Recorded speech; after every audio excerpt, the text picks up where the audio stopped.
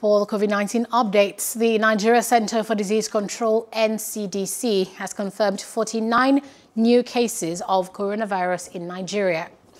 This brings the total number of confirmed cases to 165,468, with 156,318 discharged and 2,065 deaths. The NCDC said this on Monday, adding that it included 5 community recoveries in the FCT managed in line with COVID-19 guidelines. Hello, hope you enjoyed the news. Please do subscribe to our YouTube channel and don't forget to hit the notification button so you get notified about fresh news updates.